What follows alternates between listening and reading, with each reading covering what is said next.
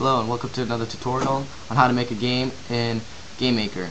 So in this tutorial we're going to go over making or drawing a little text on the top left corner of the screen for the man's health. So we're just gonna go into our object control class and just put draw health, and it's pretty much the same thing as the ammo. We're just going to draw text at 0, except we want this 16 pixels down from where this text is, because this is at 0, 0. So we just want this 16 pixels down. So just going to put a string here. Oops. And this is going to be the object man's HP plus just a slash, and then another string. Object man dot max, or HP max, I think. HP max. Okay, that should do it. Just gonna double check that those are the actual variables. Okay, HP max. Okay, good. Okay, so now when we go ahead and run it, we should see the amount of health on the top left corner. Man, this takes a long time to load. So as you can see, we have 100 out of 100. So that's our health right there. So right now it says zombies are damaging me and my health is going down. So that's exactly what we want. Okay, good. Okay, so now next thing we want to go over is for the camera to follow the player.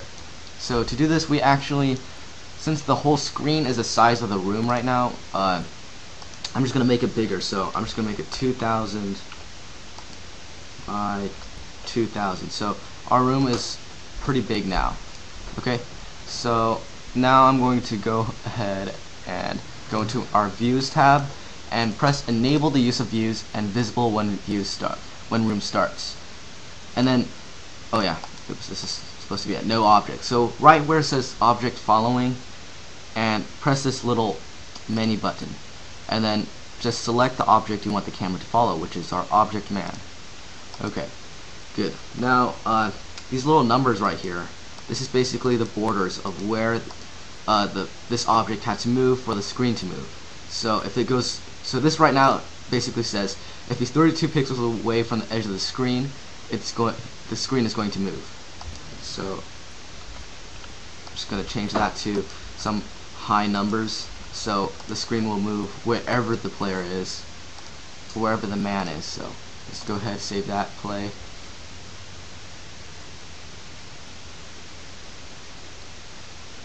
Waiting for it to load. Okay, as you can see, the screen now follows the player unless you go into the edge, where the screen can't go anywhere because it's that's the only room size. So as you can see, our screen moves the player. So see, look, our game's looking more like a game, but there's actually one problem. You see, our text, it stays at the top left hand screen, but doesn't follow the screen. So we actually should fix this right now. Okay. So there's actually built-in variables for the view, height, and stuff like that. So let's go into our control object and type in view, let's see, yeah, view y, x and y port, I think.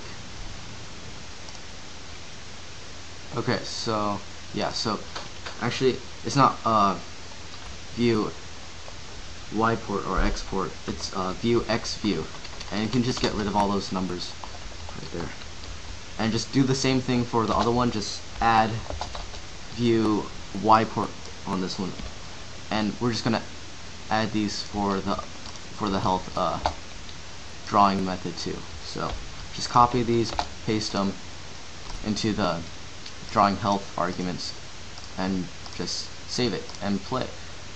And when you move the screen around, the text should follow.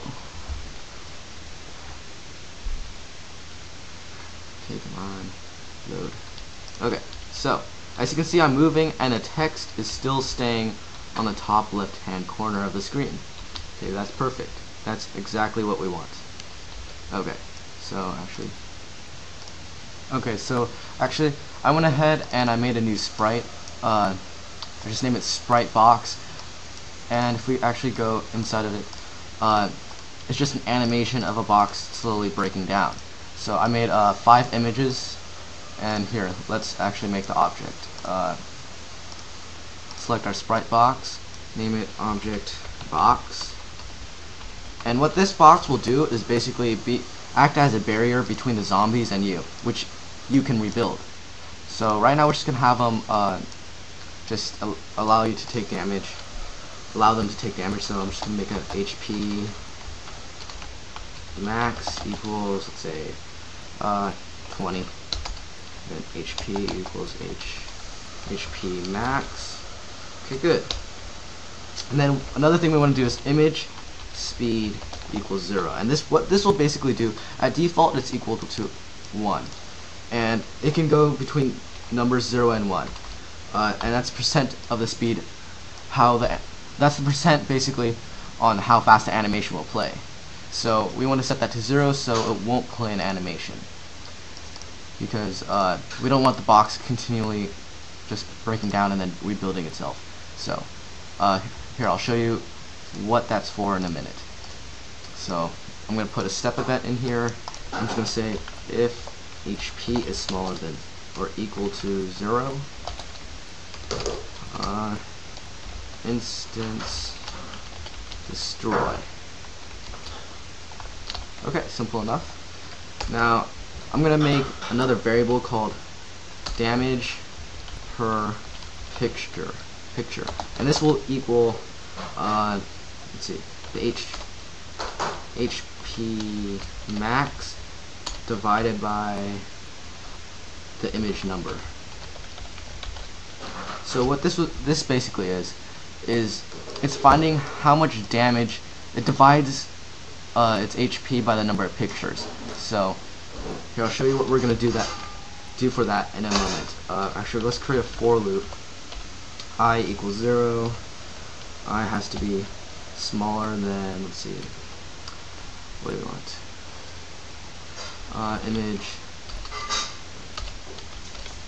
Image number plus 2,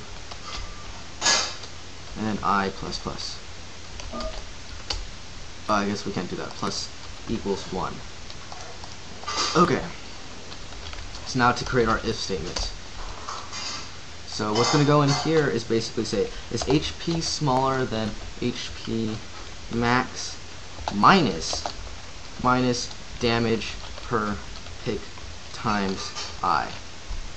You may be thinking, what the heck does this do? Well, or you might not, but I'm going to explain it anyways. So this is almost just like the die method, or the die if statement we just made. So, but instead, this is asking, is the HP less than the maximum amount of HP you can have minus the damage per picture times the current image number it's looping through. So what that basically is, remember, damage per picture is basically just a ratio of the image number to HP max, and we multiply that by the number it's looping through. So we're just gonna this is gonna loop through all the amount of images we have in that animation. So it's gonna do it for like all of them. So like the lower the health is, the higher the amount of the picture it will be. So we're just gonna say the image index equals I after that. So actually we're running out of time, so basically this sets the image number to this right here. Actually, why is this to 2? Just set that to 1. So that's basically the short of it. Actually, set this to 2. So actually we're running out of time, so I'm going to end it here, and we're going to continue this in the next tutorial. So thank you for watching. I appreciate a rating, and see you in the next tutorial. Thank you.